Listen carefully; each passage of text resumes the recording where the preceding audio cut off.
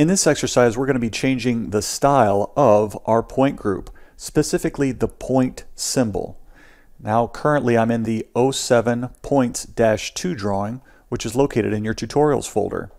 And what I'd like to do to kind of clean things up and make things a little bit more simple here, I'm going to expand my point groups. And if you remember, if I click on my point groups, then right click, select properties, I'm going to move my all points point group all the way to the top, click apply, then OK, and I'm going to change my all points point group by right clicking, select properties, and I'm going to change my label style from standard to none, and click apply, then click OK.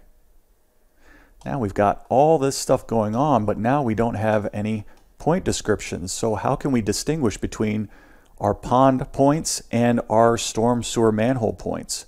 Well, that's a good question. What if we reordered our point groups again by right-clicking on the point groups, going into properties, then go into storm manholes. Bring that back up to the top, then click apply, then OK. Now we've got our storm manholes showing up again, so we can at least deal with that. However, I don't really like this X symbol that's showing up for our storm manholes. I'd like to actually have a manhole showing up as a symbol for our particular point group. If we go into storm manholes, then right click, select properties, and for our point style, we're going to change that from that basic X, and we're going to change that to storm sewer manhole. Then click apply, then OK. And as you can see now, we now have a green manhole showing up as our point symbol for our point, as opposed to just the general basic X.